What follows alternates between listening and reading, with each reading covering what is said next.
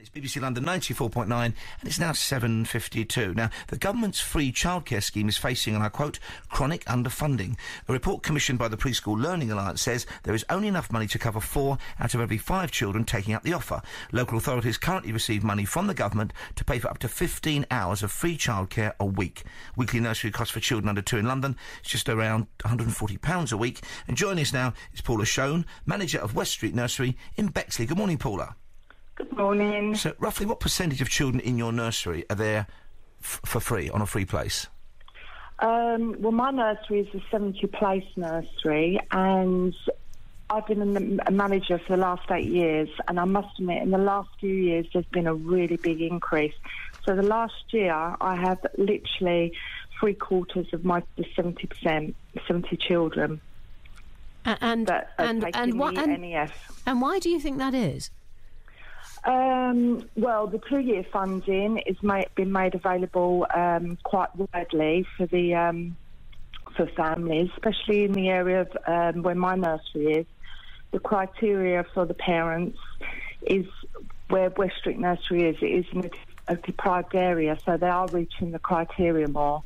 And most parents, obviously, are coming to the nursery for the 15 hours, the 3-year-olds as well. Does this mean that they might have part-time jobs? Are they simply placing the children in the nursery then to do work at home or whatever? They're not necessarily in work? I think there is in my nursery, obviously I can only speak for my nursery, there's a lot of parents that are going back to work, but I must admit only literally working the 16 hours.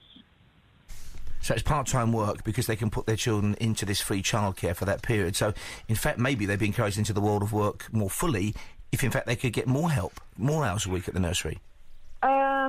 Yes, I can see that point of view, but it doesn't actually help the nurseries run. The money that the government, the local authorities are giving us is, as the Preschool Learning Alliance have stressed, is only 4 out of every 5 children. So we are actually running at a loss. So you're actually having to fund a government scheme, essentially. The organisations have to. Yeah, it's becoming that. It's coming to that now. And to be quite honest, as the manager running on a very tight budget string, we have to rely on lots of fundraising, and obviously the point of call is always the children. So it's very hard all the time to provide a high quality childcare. So what happens then, Paula? I might take my children along, but if the government funds aren't forthcoming, you still have a duty to take my children for 15 hours a week, but you have to provide the money effectively. You have to cover that, do you? Is that how it works? Exactly. Yes, that's how it works. Yeah, if you come to my nursery now, and obviously if there was availability, and I could give you the 15 hours, then yeah, that's what happens. But what? So what you'd try and claim the money back though further down the line, would you? Or are you saying that if you take these children on and never get the money back for them?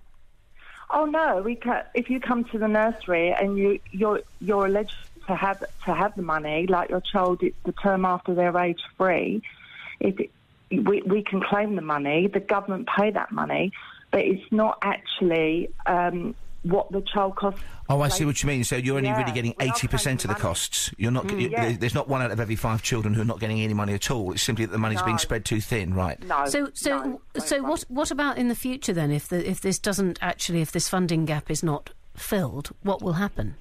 Well, it's quite scary, really, because obviously I have the overheads to pay in a nursery, as I've already said, staff costs, rents, resources. Obviously, all my staff are fully qualified, but it is a hell of a strain on a manager of a nursery and an organisation. So really, you need some kind of London. You need some kind of London weighting or a different London amount of money made available because London childcare is more expensive. Definitely, because the thing is, at the end of the day, the nurseries have to increase their childcare costs. Thank you for joining us, Paula Shone there, manager of West Street Nursery in Bexley, talking to BBC London 94.9, where it's 7:57.